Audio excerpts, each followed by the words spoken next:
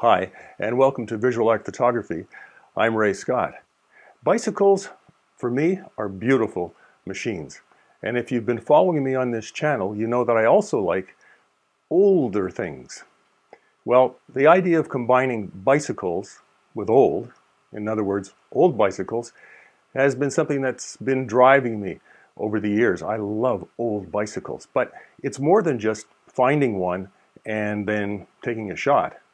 Now, bicycles are everywhere. They're in your neighborhood. They're there when you travel. They're all over the planet. So there's lots of opportunities to take some really interesting photos of bicycles.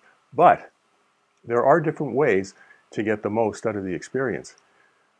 On the show today, it's about different ways to take really interesting shots of bicycles.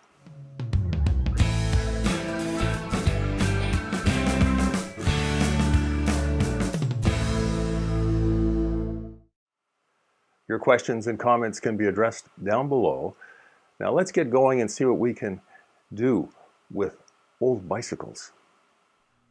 So when we're out there looking for bikes, we're going to be thinking about 5 different things all at the same time, all right? So they are presentation, environment, isolation, treatment, and angles. In the first one we're looking at here, we're looking at presentation. What often happens is people have an old bike and they feel like presenting it to the public. They want people to walk by and look at it. The bicycle isn't necessarily functioning anymore.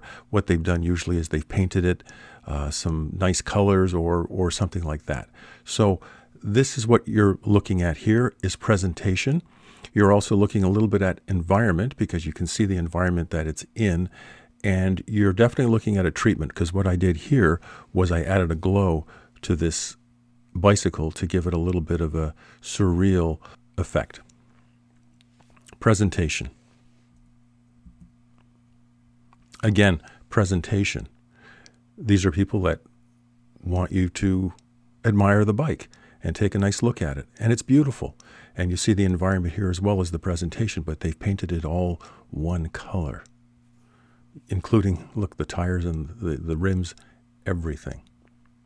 Presentation again, a little bit of the environment, and definitely treatment, as again I've given this a little bit of a glow to add a little bit of a surreal effect.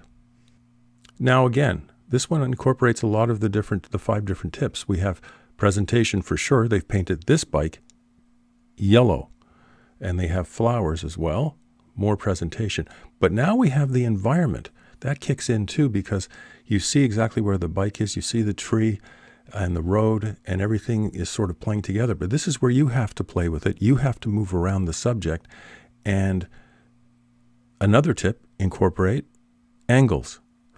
This is a different angle. It's a very low angle and it's shooting up at the bike and shooting up at the tree.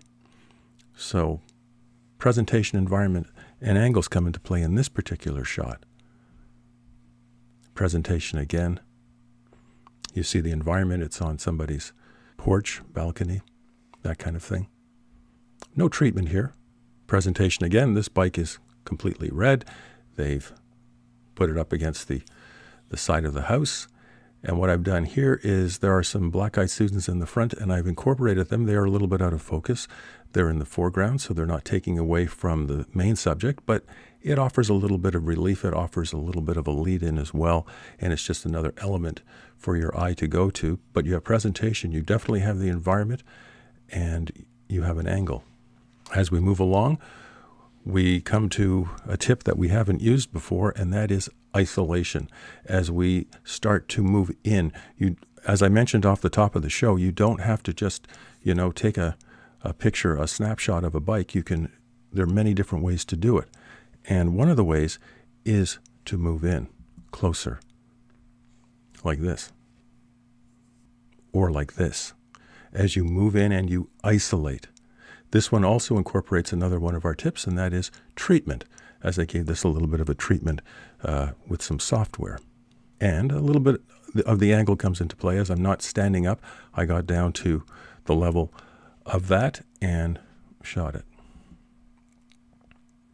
Isolation again. A beat up old seat on this old bicycle. And it shows the wear, it shows the rust, it shows the age, and that's one way of doing it. To isolate and to get in there and really drill it down. Again here, isolation of the gears and the chain. And treatment comes to mind too a little bit, because I gave that a little bit of a treatment just to bring a little bit more color into it. But you can see the grit. Look at the grit.